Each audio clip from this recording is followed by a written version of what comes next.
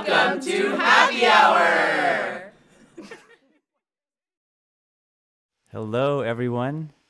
Welcome to all of our returning audience members, and welcome to anybody who's new to Salastina's Happy Hours.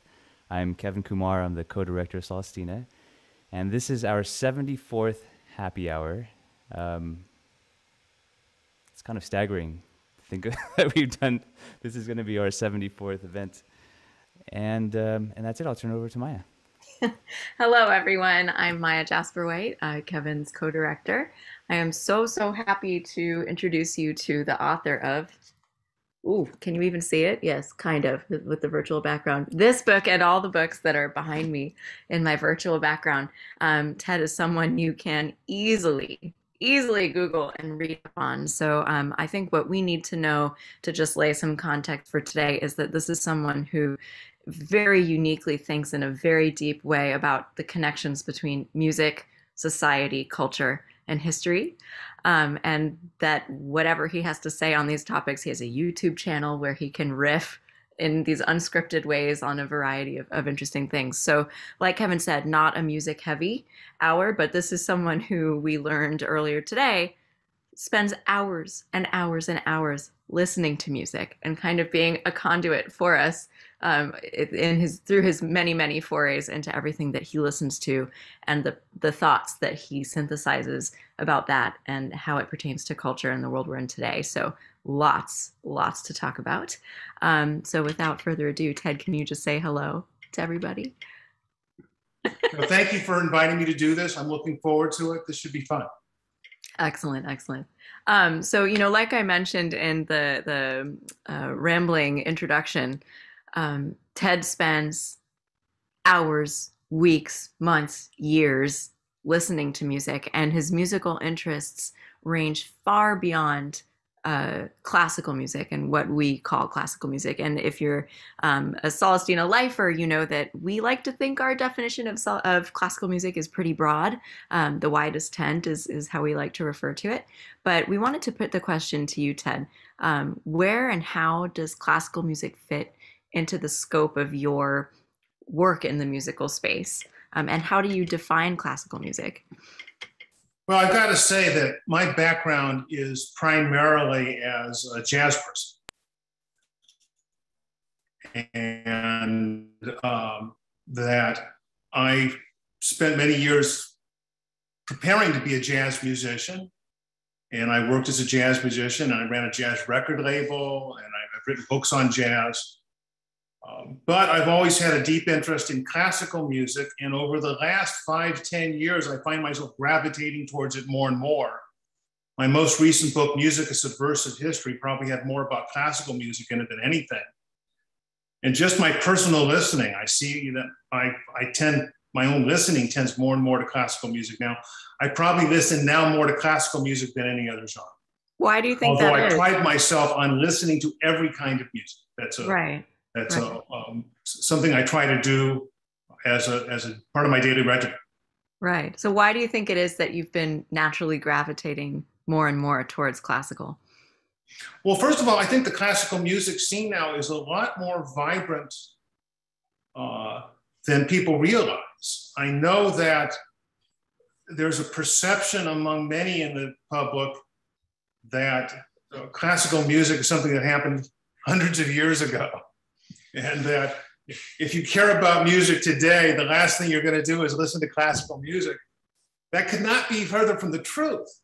And in fact, there are a lot of outstanding young composers that are doing great work now. And it's interesting, classical music is breaking down barriers, because I hear classical albums now that borrow heavily on jazz, progressive rock, or cinematic music.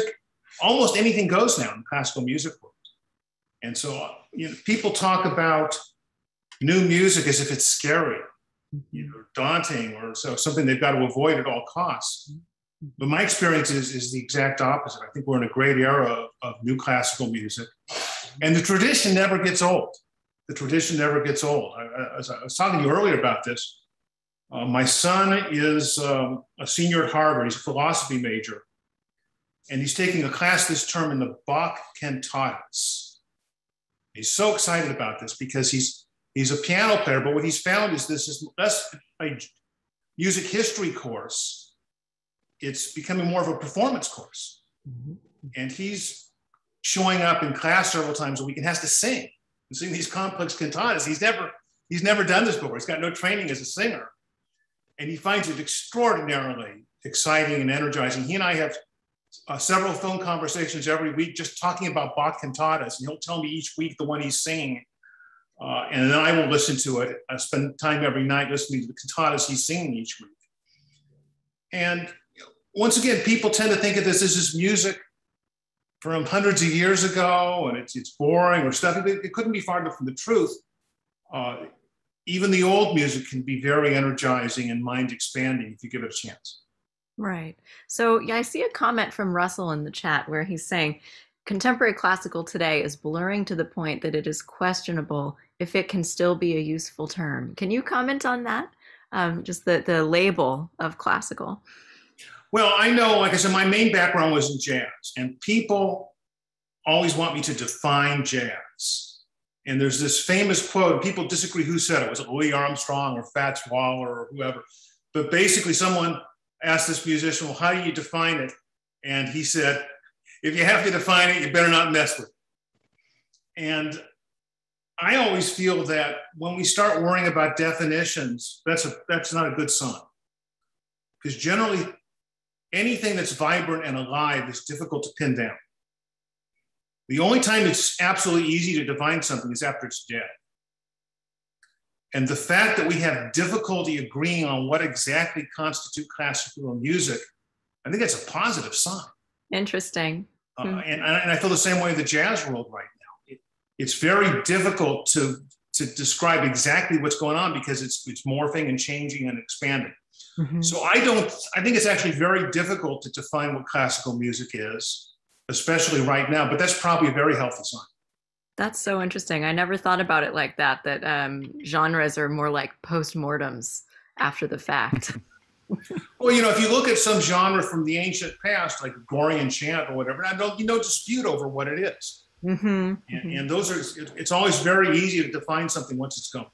Right. Classical music is changing, and I'd like to see it change more. I think there's great opportunities to engage with a larger audience that we've only begun to tap. Ed, I was just thinking about you describing your son's class, and in my personal experience too, I feel like the best way to learn about music and appreciate it is to actually participate in it. And I'm just wondering if how often you make an effort to try to play the music that you really dig. Well, for me, I started out as a performer before I became a music historian or a music writer. When I was a teenager, I had a life-changing moment. And I'm 16 years old, I guess. And I was been playing the piano, but without a lot of passion. I had taken piano lessons like anybody. And I was learning the classical repertoire, but very simple pieces. I got to a point where I was playing rock and roll and playing with some rock bands. And both of those were interesting, but there was a gap there. The classical music was very intellectually satisfying, but it wasn't emotionally stimulating the way the rock was. The rock music was the mirror image of it. It was very emotionally powerful for me, but it didn't have a deep intellectual component. A lot of the songs I was playing were very simple. You get a 4-chord song, you were happy to get that 4th chord. Some of them only had 3 or less. And just on a lark, I decided to visit a jazz club. Now, I still don't know why I did this. It was a jazz club a few miles from where I lived called the Lighthouse in Hermosa Beach. It's still there, in fact. And there was a jazz radio station I started to listen to, and they had ads for the Lighthouse. Sorry, wait, hold on. You grew up in like the South Bay area? Hawthorne. California? Grew in Hawthorne. Oh, okay. I live in Palos Verdes right now. Sorry. Okay. I'm a South Bay. All right. But there was an LA radio station for jazz. I started listening to it. I'm 16 years old. And they would do these radio ads for the Lighthouse about these musicians coming. I didn't recognize any of the names. And at the end of the radio ad, I loved it. The announcer, who had the coolest voice in the world, it's just like this really deep, resonant, like Barry White kind of voice. At the end of the commercial, he would say, "And miners are always cool at the Lighthouse." And I thought, well, miners are cool at the Lighthouse, you know? I'm gonna go to the Lighthouse. I'm gonna go there and try to be as cool as possible because miners are always cool at the Lighthouse. So anyway, I went there, I'm 16 years old. And there's a jazz band playing, Yusef Lateef. I still remember everything vividly about this number. It's decades ago. I remember everything vividly. I remember what the band was wearing. Al Heath was playing drums, Bob Cunningham on bass, Kenny Barron, who's still alive, playing piano. And they went on stage, and Yusef Lateef counted in this very fast tempo, and they off to the races. And this, all of a sudden, the walking bass is going, with the drums. And literally after 10 seconds, I said to myself, this is it. This is what I want to do with my life. It's interesting. I had a friend that was a scholar in Japanese culture and had lived in Japan for a while as an anthropologist. He went to a kabuki theater. He said, Ted, if you go to a kabuki theater, if you're really knowledgeable, there's certain moments in the performance that the audience can shout out things. And he said the best time was this dramatic moment in the kabuki performance. He said, I'm in Tokyo. And the guy behind me stands up and shouts out, "This is the moment I've been waiting for." That was the guy behind. "This is the moment I've been waiting for." And when he told me that, I said, that's like me at the Lighthouse. I should have stood up and said, this is the moment I've been. Anyway, that changed my life. And I literally, for the next 10 years, I started practicing the piano 3 hours a day. And I just wanted to be a jazz piano player. And I did that for him. I made records, I performed. My record was on 500 radio stations. In my early 30s, I started developing arthritis. This was traumatic to me. My whole self-image was as a jazz musician, as a piano player. And I'm happy to say that I have no arthritis. I'm pain-free. I'm completely pain-free. It's almost a miracle. But in my early 30s, I couldn't play the piano anymore. And so I had to reinvent myself. So I became a music writer. But you asked, the question you started this with is, do I ever play the piano myself as a, you know, just not just a music writer, but performance? To me, everything I do is grounded in performance. And my appreciation of music is from understanding what it's like to be a performer. And there's one more thing I'd like to stress, which is very important to me. In our culture, there's too much of a division between the audience and the performer. I'm told that in some traditional cultures, these anthropologists or ethnomusicologists go out there. You see, some of these traditional societies don't even have a word for audience. Because in their communities, everybody participates in the music. If there's music tonight, we're all singing, we're all dancing, we're all, you know, playing percussion instruments, whatever. We've lost something of that in our society. We tend to view music as something for elites, for somebody on the stage at Carnegie Hall, or for some rock star at the stadium. What we need, what I love about my son is he's singing these Bach cantatas. He's not even a singer. But we need more of that in society. You know, we need to have opportunities for people to sing rather than just in the shower. And there's a hunger for it. You see, you're driving in the commute, you could see in the rearview mirror the person behind you singing along to the radio. There's a hunger for people want to participate in the music making. So I believe also we need, as a musical culture, to find ways to break down this divide between audience and performer, and to give everybody a sense of that wonderful feeling of what playing music, what singing, what doing music, whether people can bring you. I'm just going to plug. I got on my high horse. Thank you for No. I was just going to say, letting me pontificate on that. But these, you know, this is the moment I'm waiting for. That's what I want you to remember. This is the moment. I want each of you out there to have some opportunity in life where you can stand up and say, "This is the moment I've been waiting for." I was just going to say that this season we decided to start each concert with a piece that we commissioned, where the composer actually wrote a part for the audience as well. Yeah, so it's sort of like an anthem. Yeah, a call and response, and then also there's a part where they sing while we play too. So So we completely agree with you. Well, it's tremendous. I don't know if you've ever seen Bobby McFerrin. He'll do these concerts. Yeah. And he'll force the audience to sing. They have no choice, but they end up loving it. And the things he's able to get the audience to do are very complex. Yeah. You wouldn't think it's possible until you see it. People have much greater capacities than society allows them to express. We would be much better if there's one thing I do with just my readers as a writer. I always assume that my reader is smart and demanding and has great capacity. And I don't worry about challenging them because I feel that most people have the ability to operate at a higher level than our society demands. And we're doing people a favor if we give them an opportunity to operate at that higher level. Earlier today we spoke, we spent a lot of time talking about diversity, and in the classical music world, you can see in orchestras, especially, and organizations, sort of conscious effort to make the classical music space more equitable. And I thought your thoughts on diversity in music in general were really fascinating. Would you mind sharing them with us?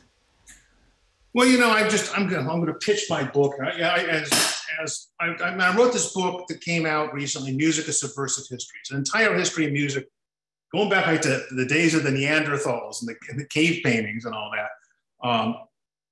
But one of the things that became very clear to me researching this book is how diversity is not just an empty word, but it's actually the source of all music innovation. It was almost uncanny what my research showed. But every major musical innovation in history has tended to come out of a society of mixed cultures. Let me just give you a few examples. In ancient Egypt, and we're going back 3,000 years ago, this is like between the 18th and 20th dynasties of ancient Egypt. Something unusual happened in a village called Deir el-Medina. It's a tiny village, but in this village, they invented a new way of singing. And this new way of singing, we take for granted, but it was extraordinary at the time. This new way of singing was to sing about your own feelings. Now, we tend to think that all singers do that, don't we? When you listen to a song, the singer is singing about their feelings. That wasn't always the case, though.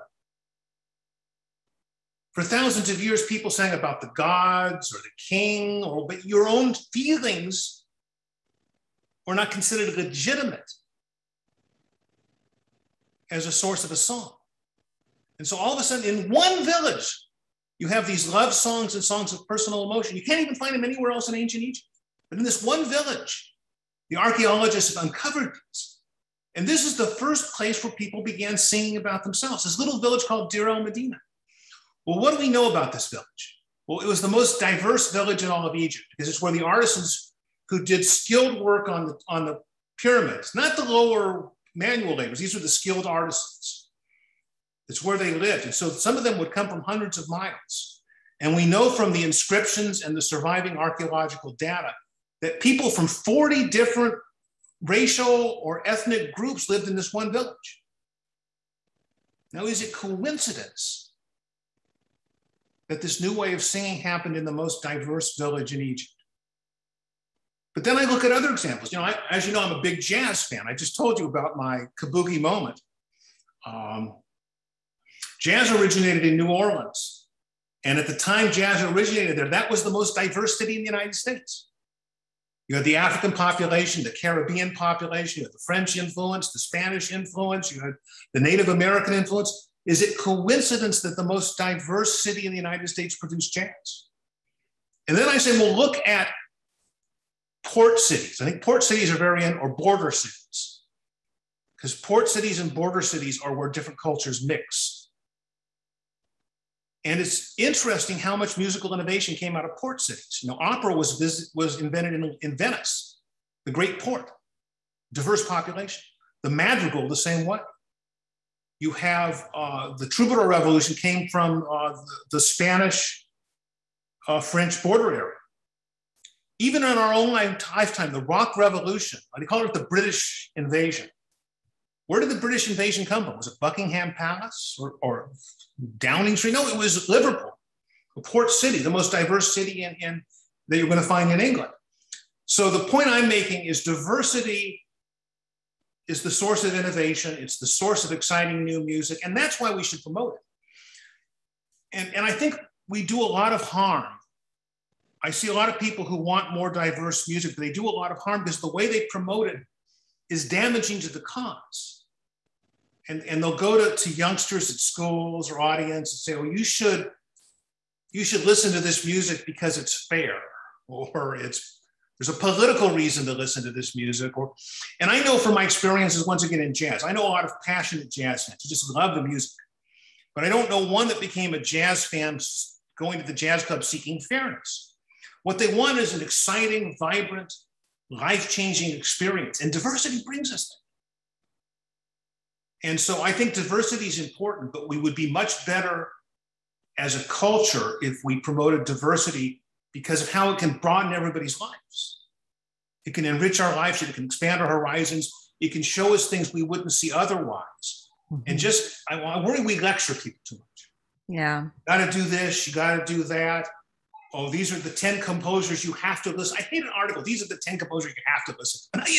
It should be, I'm gonna blow your mind with these 10 composers. I mean, that's what it should be. That should be the value proposition. And this is what I try to do with my readers as a music critic. The value proposition is I'm gonna blow your mind. We're gonna shake, rattle, and roll. We're going to, we're gonna totally rock. Even if it's classical music, it's the same mind frame. Yeah. But when we're done with this, you're going to be blown away by what you're going to experience because we're going to listen to something you haven't heard before. And more often than not, you're going to have to go to someone from a different community than your own to get that kind of life-changing, mind-expanding experience. Right. So that's my diversity. Yeah. So Ted, walk us through how it is that you discover and consume new to you music. Well, I've been doing this for about 10 years. And like I said, I started out as a music historian. And at a certain point, I said, I want to listen to more new music. And I started devoting 2-3 hours a day listening to new music. Most often, it's just some album that was released in the last few days. And I now listen, like so far this year, I've listened to almost 1,000 newly released recordings. All styles, all genres. I have no limits. I will listen to anything. I'll listen to classical music. Obviously, my big ones, I love jazz, blues, classical music, and world music. Those are but I'll listen to rock, pop, film soundtracks, video game soundtracks. I'll listen to anything just to try to, and the goal every day is I'm looking for something that's going to blow my mind and totally rock, and will expand my horizons. And then every year I publish a list of my 100 favorite albums of the year. And I'd like to pride myself on thinking this is about as diverse a list of music as you're gonna find. But you gotta understand though, as I said before, I'm not lecturing people, hey, you have to listen to this. I'm inviting them to listen to it because I think it's going to excite them, energize them, and fulfill my number one view, which is music is transformative. It's a catalyst for change in our life and a source of enchantment. And so that's the music. I try to see my role as a music writer as a guide to people to find that transformative music. Right, right. Can you, it would be great to listen to an example of something that you found, somewhat through serendipity, but also through the staggering amount of time that you spend combing through all this new stuff. And tell us what happened in the aftermath of your coming across the John DePue song that we'll listen to. Okay, yeah, no, we were talking about this earlier, and I was trying to explain that people ask me, well, how do you find good new music? And it's hard because it's more hidden now than it ever was before. And I find that the best new music isn't coming out of the major labels anymore. And often the records I like the most, nobody tells me about. So I try to cultivate contacts of people who will tell me about good music. I try to do it all around the world. Like if I sometimes I'll get a fan letter, so I'll get a letter from somebody in Ted, I'm one of your readers in Bogota, Colombia. I liked your book, was translated into Spanish. And so I always write back and I say, thank you. And if you hear any good music in Bogota, let me know about it. And the next day, maybe someone from Indonesia. So I build up these contacts.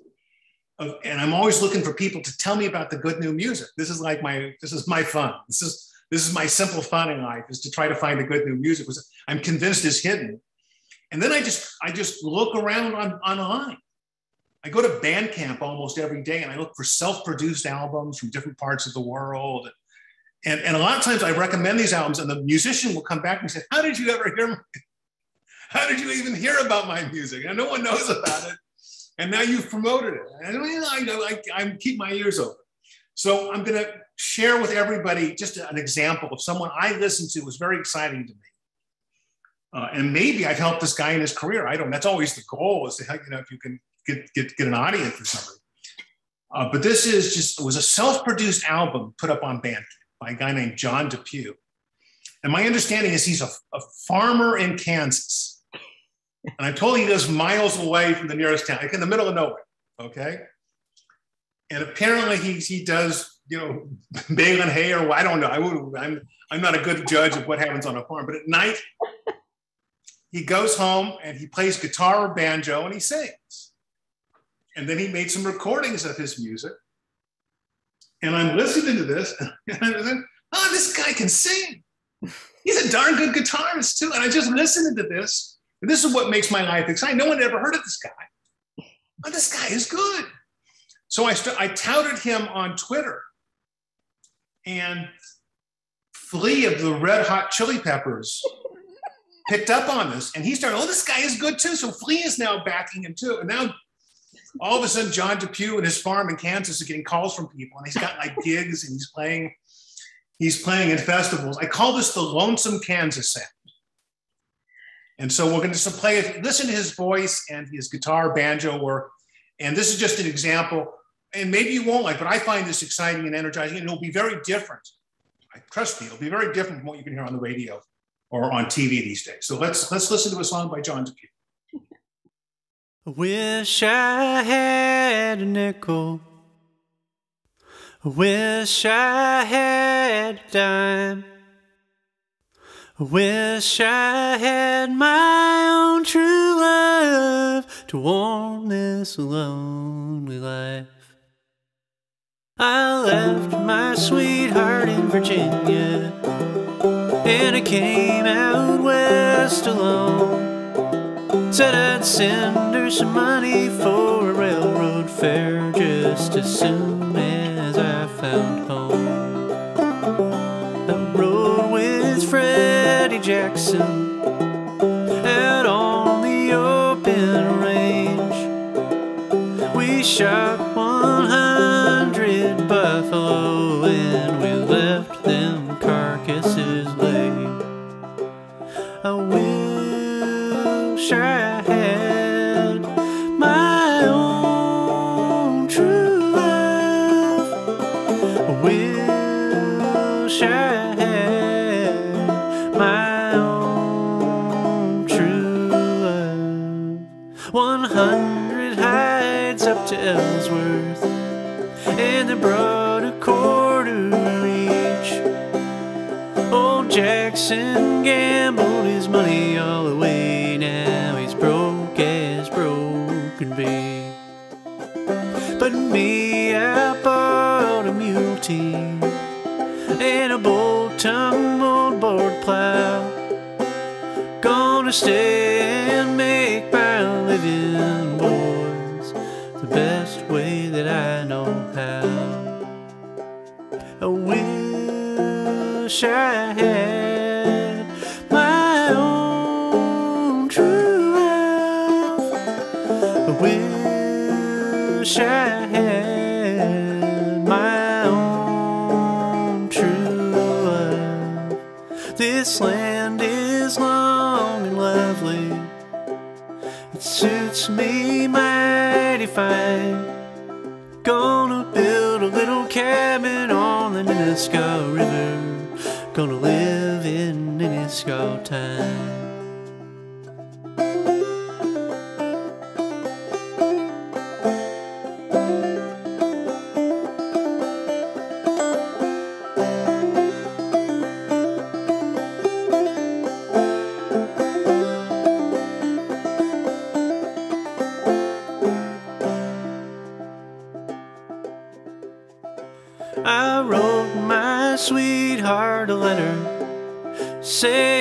come whenever you can. She sent me back my last gold dollar, says she's marrying another man.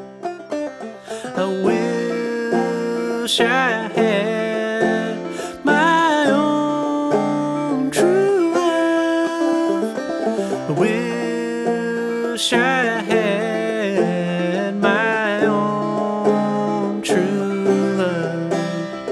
I wish I had my own true love.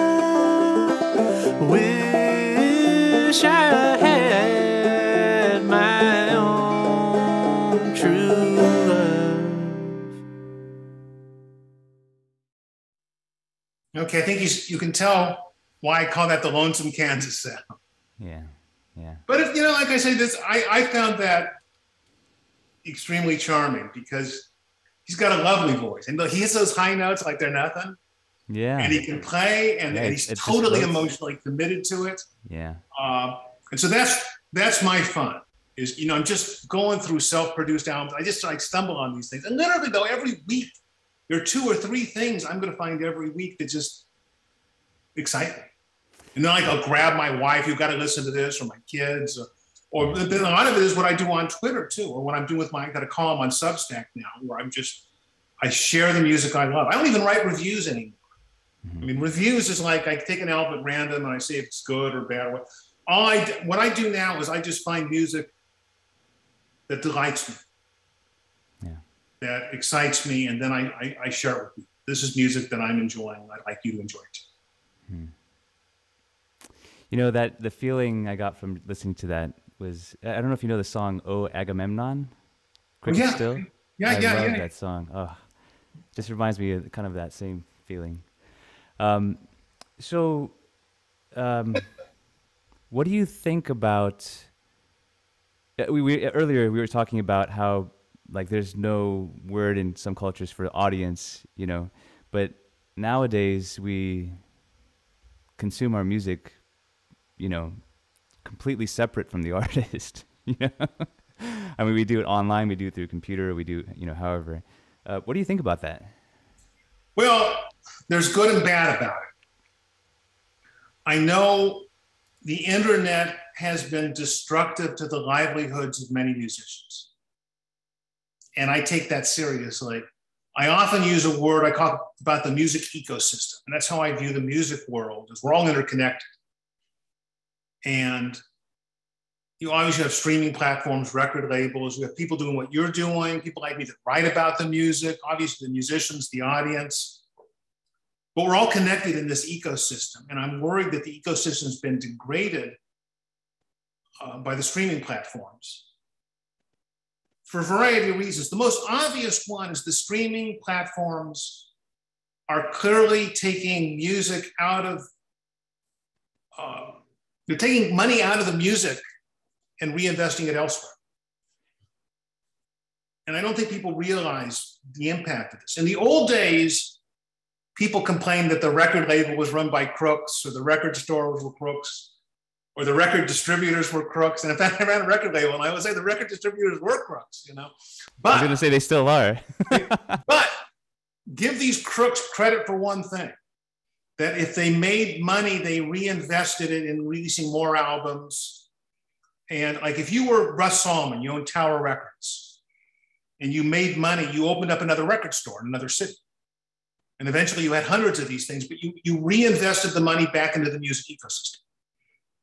But nowadays, who are the biggest money makers in music? Well, there's Apple. Apple Music will take money from music and will invest it in devices. What they really want to sell are things like this. They would give away the music for free to sell more devices, which may work for them, but they could kill, you see, the music is such a small pond for them, and they could kill all the fish and not even worry about it. And Google is the same way. They own YouTube. So they're one of the largest too. And they do give away music for free just to do advertising. And Spotify is taking all this money from music now and investing it in podcasts. And so the streaming system is destructive to the ecosystem because it sucks money out of the musicians and the music and doesn't reinvest it. And the reason they don't reinvest it, they'll say, well, there's no profitability in music. There's no profitability in music because they're the ones that collapsed the price level. They're the ones that decided unlimited music for everybody for $9.99 a month. So anyway, I could talk about that for an hour, and I'm not going to, because it's a sad, sad story, my friend. So let's look at the positive side. There's something very positive about this internet revolution, which is we can all communicate with each other. Somebody can there's somebody in New Zealand tonight uploading their song onto the web that I'm going to hear tomorrow. Or it's beautiful, I'm in contact with musicians all over the world. Sometimes it's just passive contact. I listen to their music. But if I want to, it's very easy to communicate with these people, not just for me because I'm a music critic. You go on Bandcamp, you want to contact the musicians, it's very easy. And so the world is flat. And so it's extraordinary, our ability to have these musical dialogues all over the world. And that's extraordinarily positive because just think back, you weren't around then. I'm an old geezer, but I was back in the old days that it was impossible for a musician in India or Africa or Eastern Europe to break into the US music world. And now look at K-pop. I mean, K-pop is the most obvious example of this. K-pop is everywhere. Now, it's not my most favorite genre, but I respect the idea that they can take this music and just send it all over the world. That's tremendously exciting. And I think in the future, you're going to see APOC in the future, African pop. I think that's going to be a huge thing. There's such musical creativity down there. And these musicians have not had access to Western markets. And with the internet now, they don't even need a record contract. Mm-hmm. They don't need to work for the man anymore. It's all within their own power. So this is a very positive thing. So I don't dismiss for a second the negative impact of the internet on everything. But there's a tremendous upside. And for those who know how to channel it, this connectivity will be a great blessing. So the internet allowed you to find Susanna Raya, or Raya, am I saying that right? Susanna Raya, yeah, no, this is another good example. This was one of this is going back a few years ago, another musician I just stumbled upon because I'm looking around, and this was a woman who had no record contract, was from Spain. I think she was living in Northern Europe at the time. I think she's back in Spain now. I'm not sure where, but she just did these videos from her home. She just sort of sit on her couch at night. And once again, it was like John Depew. She would sing, she would play guitar. And I did a book a few years ago called The Jazz Standards. It just came out in a new edition here, where I talk about the best jazz songs. And I give examples for each one. And I referred to her in this book, and people were surprised. They said, Ted, you referred to this musician's got no record contract. You just referred to a homemade YouTube video. And I said, well, this was very impressive to me. And so this is another example of something I would never have been able to find, except that the connectivity allows us to do this. So I think I've given you a video of her, once again, just sitting at home, playing the guitar. She's an exquisite guitarist. And then singing Morning of the Carnival, a bossa nova song from Brazil. And her voice is lovely too. But once again, this is just homemade. Yeah. And it's an example of the things that are out there that a few years ago I wouldn't even be able to access, but because of the connectivity, I can. All right, Adon, if you wouldn't mind.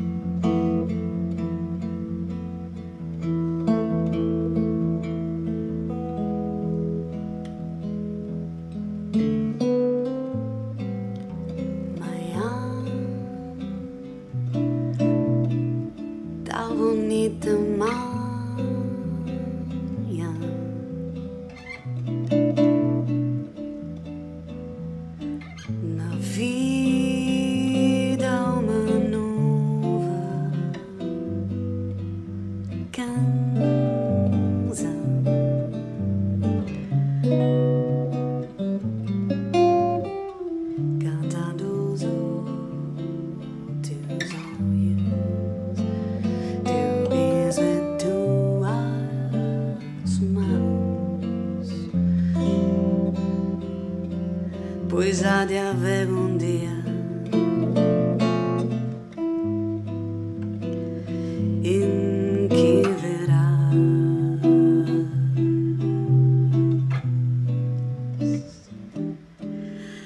das cordas do meu viola,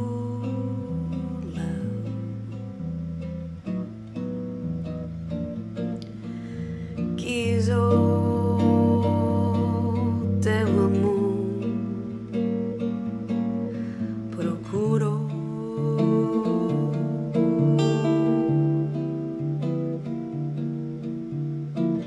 ver uma voz falar dos beijos perdidos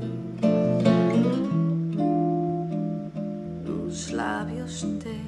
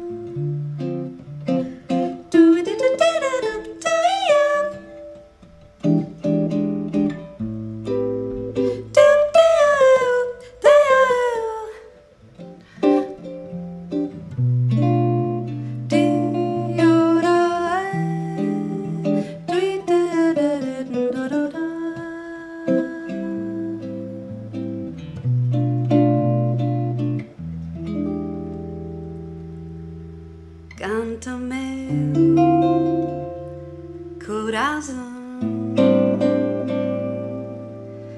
alegria voltou, tão feliz amanhã, diz amor.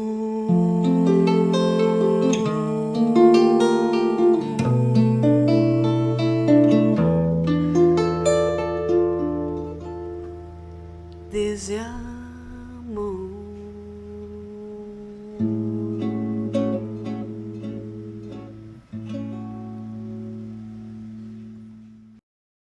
See, new music doesn't have to be painful. You know? Be enjoyable.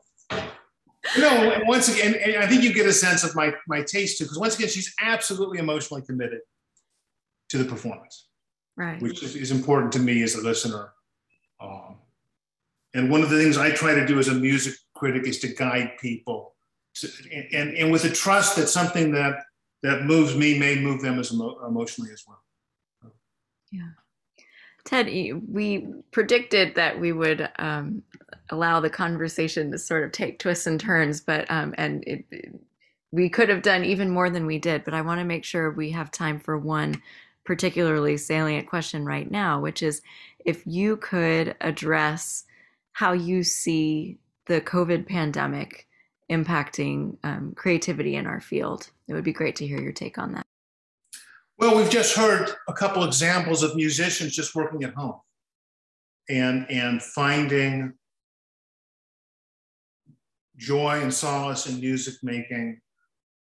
And I think that this was much more widespread than we realized. I'm told that guitar sales hit new levels during the pandemic, and that music making really took off. And that didn't surprise me at all. My house, when my kids were sent back from college, and they spent a lot of time playing piano. And this was one of the things that kept them sane in a very difficult time. One of the things, though, that my research has shown, though, and I think this is fascinating, is what happens after a pandemic. And there's some interesting historical evidence that epidemics and plagues are followed by great periods of cultural blossoming and expansion and actual just out partying.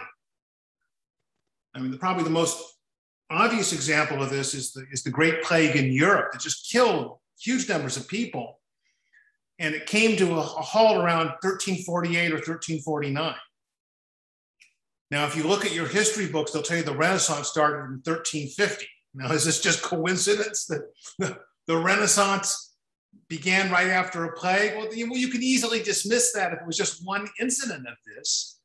But we've seen that elsewhere. You know, Shakespeare and that great extraordinary moment in British culture happened. He went through these terrible plague experiences as a young man. And afterwards, people want to be entertained. Probably the best example of this, I did enormous research on the Great Plague in England of the 1660s. It's covered in depth in Samuel Pepys' diary. Daniel Defoe wrote a book called A Journal of the Plague Year. This was a terrible plague and killed huge numbers of people. But afterwards, people wanted to party like no one's business. You know, and Pepys will say, just as soon as the numbers of deaths declined, everywhere he went, there was singing and dancing. And so I've actually studied this even going back to ancient Greece and in different cultures. There's definitely a historical record that after a period of tremendous plague or epidemic, often we get a benefit afterwards because people begin to appreciate all these things they gave up when they were locked up. So, and maybe I'm just being too optimistic. I do think there's a good possibility we're going to have a real cultural blossoming in the next few years, just as we follow the expected pattern of people starting to say, hey, I want to go to the clubs. I want to support the clubs, the concert halls, the nightlife. I want to go hear this performance. And also, I learned a lot about music myself during the lockdown because I got a musical instrument, and now I want to go and become part of the larger musical community. So there's been a terrible curse on all of us, and going through this pandemic has been difficult for many, psychically and physically and financially. But maybe, just maybe, there will be a payoff in terms of our culture as the aftermath of this. On that note, I would like to take a brief time out to do our usual asking for your support. And today we have something very fancy and exciting to try, which is a QR code. Check that out. So you can also hear my son always does this when I'm unmuted. He's trying to come into the room. As you all know, these happy hours are free every week, 74 episodes, if you want to call them that, strong, but definitely not free for us to produce. And we really appreciate any support. And that comes with a huge, huge thank you to those of you who have already done so and who have signed up to be recurring donors. That just means the world to us. And it's precisely what keeps these things going. So thank you so much. And if you're new, or if you'd like to give a little bit more at this time, and you can try this. Trying to shake things up over here. What can I say? And thank you, Audrey, for making this. Okay, so now that business is done, we'd love to move on to the Q&A with the audience. So, David Codell, are you with us? Are you in a break from your work? We'd love for you to ask your question next. Yeah, I'm here. So my question is It's a mundane, stupid question, but I'll ask it. How often do you think people need to hear a new kind of music before they gain an attraction or an appreciation of it? Well, I think that varies. The question is, how many times you need to hear a new kind of music before you can begin to appreciate it.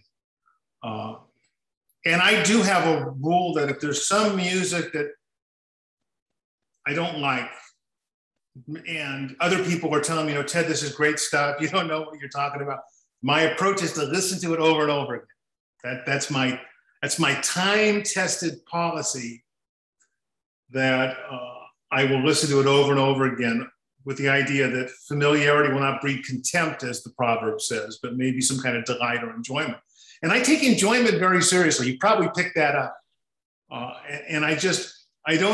me, this is just the centerpiece of the whole musical experience. We do this for the enjoyment and delight and mind-expanding impact on our life. But I'll be honest, my personal experience is generally when I hear something new that's really good, I like it the first time, usually. I go back to my kabuki moment. This is the moment I've been waiting for. I'd never been in a jazz club before. So I don't believe music should be a drudgery. I think the whole music education system is sick in that regard. I meet so many people who say, I wish I had stuck with my piano lessons, but they were just so terrible, so painful. And I gave them up. And I saw this in my own field of jazz, which is so important to me and brings such joy in my life. And I would see the Ken Burns special, where they'd have some talking head who kept on saying, this music is important. You should listen to it because it's important. No, you should listen to it because it's fun. You should listen to it because you're going to have a blast. And so I believe that there's no reason why you can't enjoy some new musical experience the very first time. That might even be the best time to have it just, blow you away.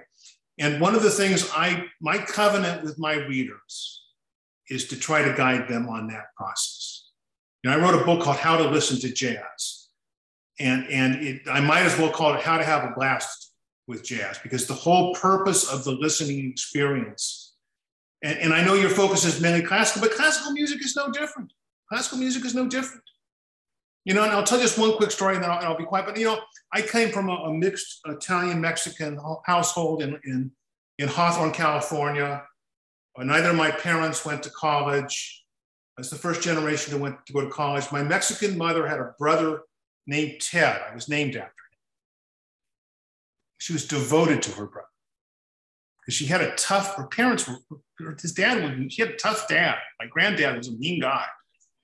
And the only family member who was good to her was her brother Ted, who was a few years older, who had the potential to be a great composer. When he was 11 years old, he would put pillows in the bed as though he was asleep. He would climb out the window. He would take the streetcar to downtown LA to go to the opera at age 11. And then he didn't have the ability to go to college, even though they kept on skipping him through grades. And he finished high school, and he's a very young man. There was no money for him to go to college, so he had to become a sailor. And his passion was classical music. And on boats back then, you couldn't play record players because they would jump. So he would buy musical scores. He would spend all his money. He had the complete works of Mozart in leather volumes, complete works of Beethoven. He would bring these on the ship with him. And he would look at them for joy and satisfaction. And it was a great tragedy. He died in a plane crash when he was 27. He was talking about leaving the Merchant Marines and going to Berkeley. He was corresponding with Albert Einstein, the great Mozart scholar. They even had my uncle write liner notes for an album by Haydn's brother Michael, because my uncle had taught himself German so he could read the primary documents, And I guess the point I'm making is most people would not think a working class Mexican American from the fringes of South Central LA would find joy and liberation in Haydn and Mozart. But it's absolutely possible. And if it was possible back then, it's possible right now. And it's possible next week and next month. And those are the kinds of experiences we should be fostering. I hope that answered your question. I probably went off on a tangent. That's the price you pay when you ask me a question. Thank you. Thanks, Thank David. Marianne, would you like to unmute yourself and ask your question?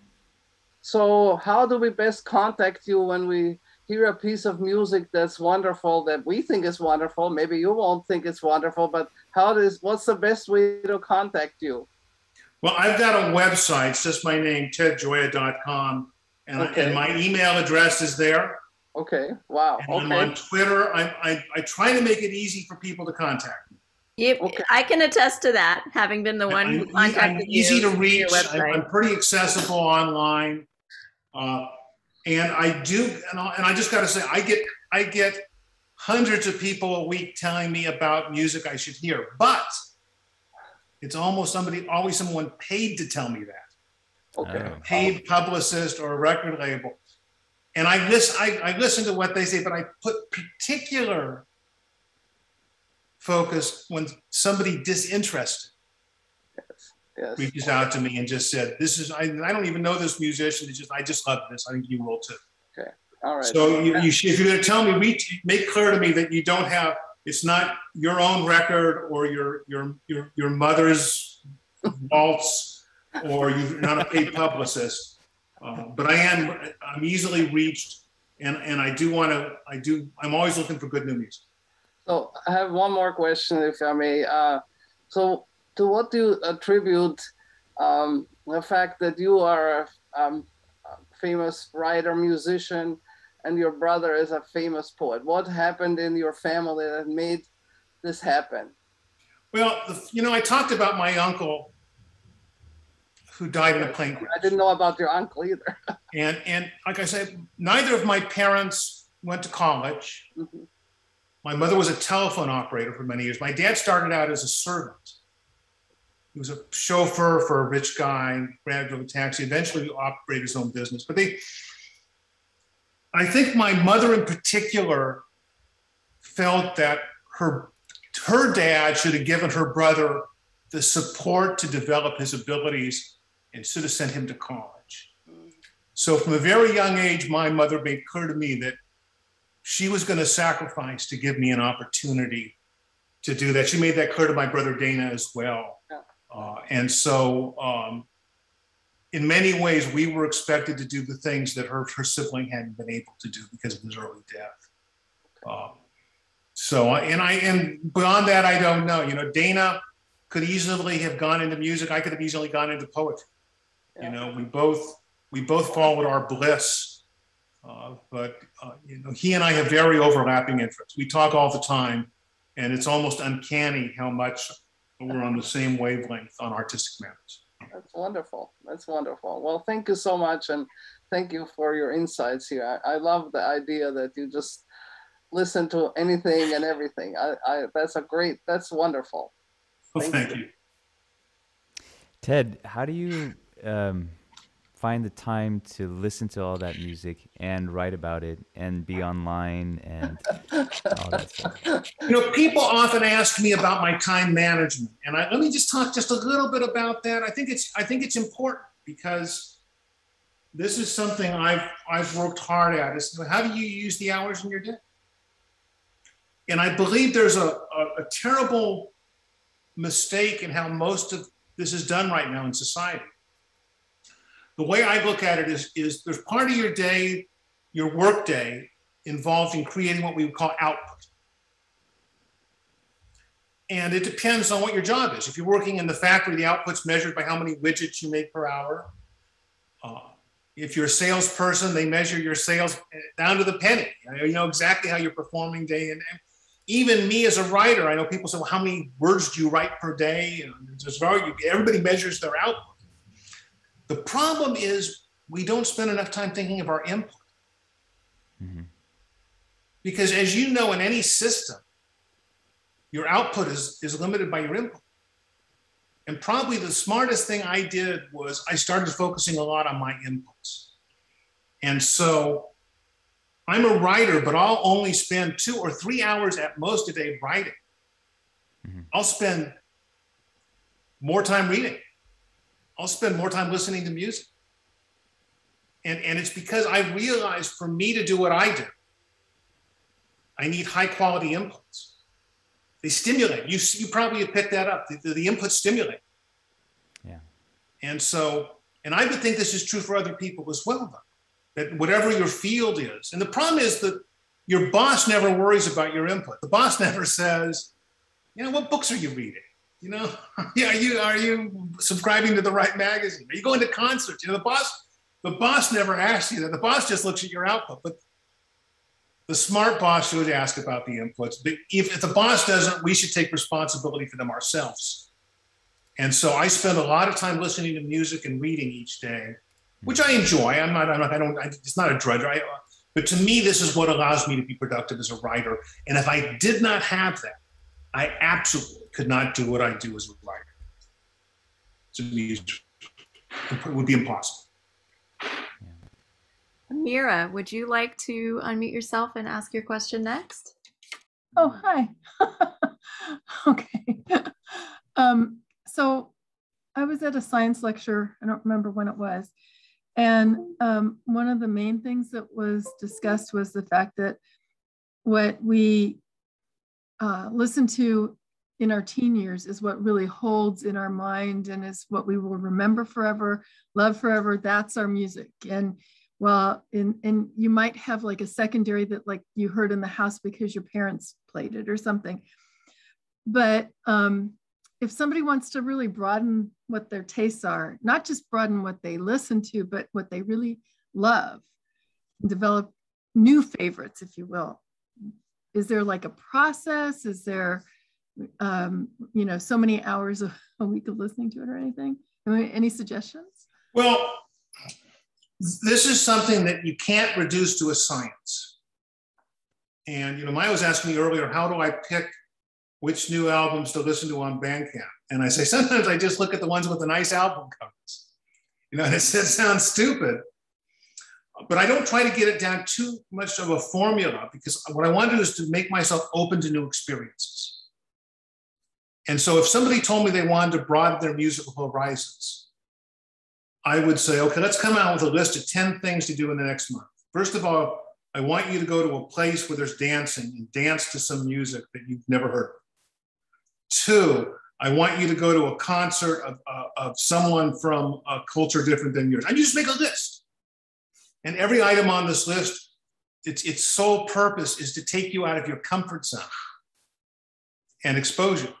Now, that said, if you go out in your comfort zone and you don't enjoy it, I'm not going to tell you to keep on hitting your head against the wall. But if you don't at least take the chance, you don't have the possibility of that exciting moment of transfiguration where you hear something that just, you go, wow. So I would say, and this is a philosophy, this is what I tell my kids. I say, if you have a choice between 2 things to do tonight, or 2 things in your career, or 2 jobs you might take, always try to get precedence to what will take you out of your comfort zone. Because over the long run, that's powerful.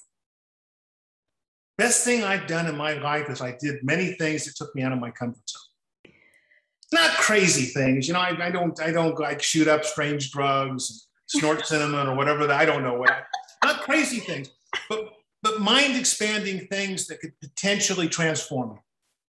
And so you put yourself in those situations, and if they don't work, you walk away. Ted, can I ask you a sort of pointed follow-up question? Make it as pointed as you want, and I'll as a ratio, as best you can estimate, as a ratio, the good music to the meh music to the bad music. What's the percentage? Because you're so optimistic and positive about. Okay, I don't like to talk about only that. Sharing what you like. I'm wondering. Yeah, I don't like to talk about. Like I said, I've listened to more than 900 albums this year.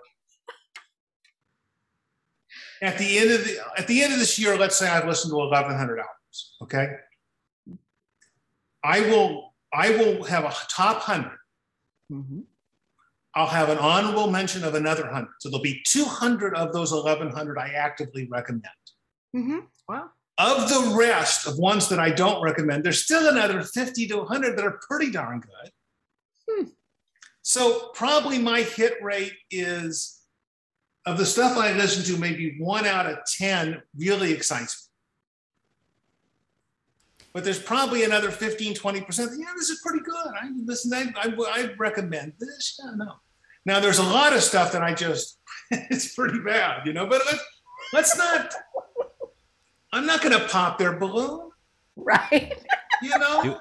Do you actually listen? I could give you the list of the 10 worst albums I've heard this year. You know, it's like some death metal band in Latvia where there's and maybe there's something cathartic for them. I'm not gonna. Who am I to judge as a famous man? Who am I? I am a music critic, but I don't believe my job is to criticize. I don't even like the word music critic. I say call me a music historian. Mm-hmm. I see my view as sharing the transformative power of music, its source of enchantment, and as a catalyst in changing our lives. So I don't need to worry about that Latvian death metal band. But how much of a chance? They're finding something there I didn't pick up. God bless them. How much of a chance do you give music? Like, you know, when you first hear it, you're like, oh my, can I listen to 5 minutes of this? I mean, do you actually like go all the way through and give it a complete? When I say I listen to an album, I listen to it all the way through. Oh wow! But there are a bunch there are a bunch that don't even get that far though. So I mean, I consider myself like a gold prospector. I'm looking for the gold nuggets. Mm-hmm. The other stuff I just but I do try to listen to a lot of things all the way through because that's the only way you can really. And also, it just helps me understand the musical culture. Mm-hmm. Mm-hmm. If you do what I do, and I've been doing this for 10 years, listening to new music every day, you really understand what's happening in the musical culture. And that even the Latvian death metal bands help me in that. Interesting. So you're able to extract like some kind of meaning or narrative for yourself, and whether you enjoy it personally or not is beside the point. Because I think for some people like Kevin and myself, just speaking for you, Kevin, it would probably just make us really angry to have to listen to a lot of bad music. So we'd throw in the towel pretty quickly. So, you know, we applaud your commitment. I remember in graduate school, the professor came in during an exam once. I think this was a cost accounting exam. And he said, students, just consider this one of life's variety of experiences. and so when and you're thinking, I'm taking an exam. This is not a life's variety of experiences. But that's the way you've got to look at it. It's one of life's variety of experiences. And so is there any genre of music that, like, after being exposed to it over and over again, you just don't go near anymore? No, there's no. I don't rule out anything. I don't rule out anything. Occasionally, there's some music I find offensive. Yeah. Mm-hmm. But even that, I will listen to it just so I'm aware of what's going on. But then you may find this interesting. I would listen to something when my kids were around. I wouldn't listen to it. I don't want around my children to validate the sentiments in a song that I find offensive. But that's a completely different conversation. Mm-hmm. And I do believe I do support freedom of expression. So the fact that I find something offensive is I don't believe I don't think it's a big deal. Mm-hmm. I think all of us, we would be better if all of us exercised our core values and principles in our cultural decisions. Mm-hmm. Now that's not cancel culture, because cancel culture is when I'm trying to tell you what to listen to.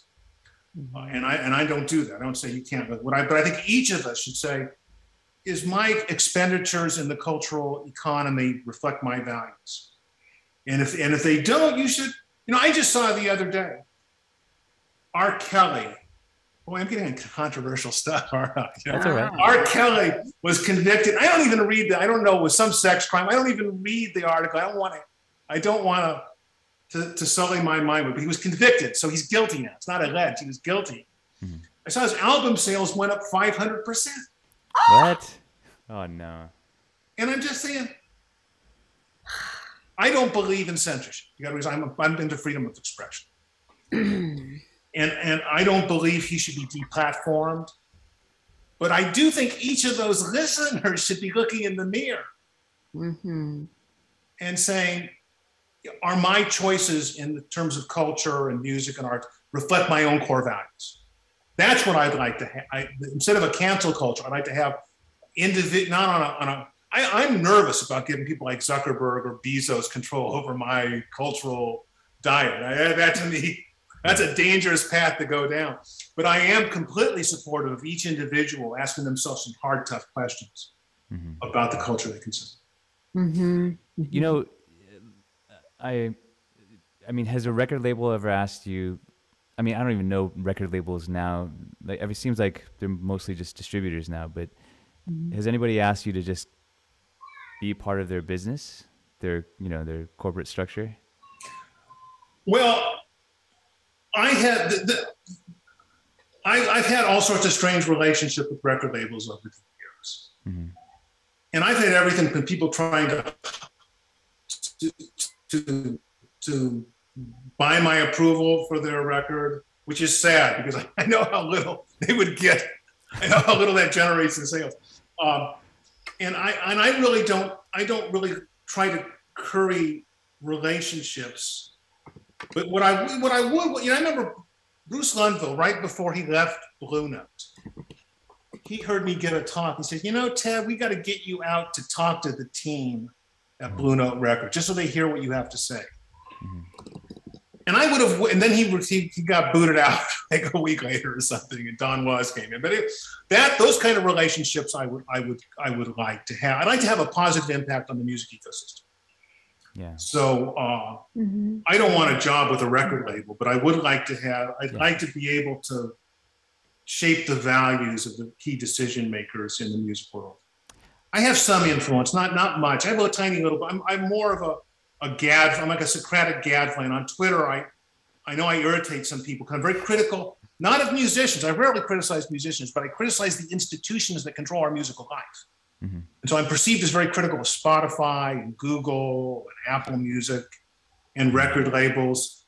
But I have no joy in criticizing. What I would like to do is to construct a positive music ecosystem. If I had more influence, that would make me happy, not to aggrandize myself, but just to have a positive impact. Because that's, to me, that in my stage of life, the most important thing to me is to have some positive impact on the people and situations I deal with. No, I mean, I was just thinking, if you started your own record label. Oh, that's just, that's like, in schools, the bullies would put a sign on your back, kick me, and they wouldn't know. You wouldn't know you had that. Starting a record label, that would be like putting that kick me sign on my, I ran a record label. I don't want to go down that. Oh, you already did? That's something you've done? I ran a record label when I was younger for 3 years. That's when I told you the record distributors were like dealing with the mafia. Yeah. I could share stories, but we need a whole another hour. Oh my gosh. for those stories. But I have no desire to work for a record label, but I would love to have a positive influence on the key decision makers out there. Yeah, that would be a dream for me, to have a positive impact. I'll just give you one crazy idea. This will be my last crazy idea. Then you can shut me up at that. What would I do if I ran the zoo? What would I do if I ran one of these big record labels? I'll give you an example, and they would never do this. But I'd pick the 5 best music schools that I could find. I don't, Juilliard, you pick Berkeley, I don't know, but I picked the 5 best. Then I would go and I would spend a few weeks at each one. I would talk to the professors, the deans, students, and I'd go to each one of them. I'd say, who are the best musician students? The ones with the most talent in your class? Who are the 5 best students at Juilliard? Who are the 5 best students at Berkeley? Who are the 5 best students at Eastman, at Curtis Institute? And then I would go to those 5 students and say, I'm going to give each of you $50,000. You're going to make a record. And you can do anything. You can do pop album, you can write an opera, you can do a symphony, you can do video game music. I'm not going to constrain you. But I am told that you are one of the great, I know this is a great music school, and you stand out even at this great music school. And I'm going to back you. I'm going to support you, and you can do whatever you want. I'm giving you the money to do it. Dream big and do something that's going to amaze me. Now, if you add up the total amount for that, it's tiny. 5 people at 5 schools, 50,000 each. They spend more on that on one album. Yeah. But there's not a single record label that would do that, which is bizarre because if you were a law firm, you'd hire at the best law schools. If you were when I was a consulting firm, you'd hire from the best business schools.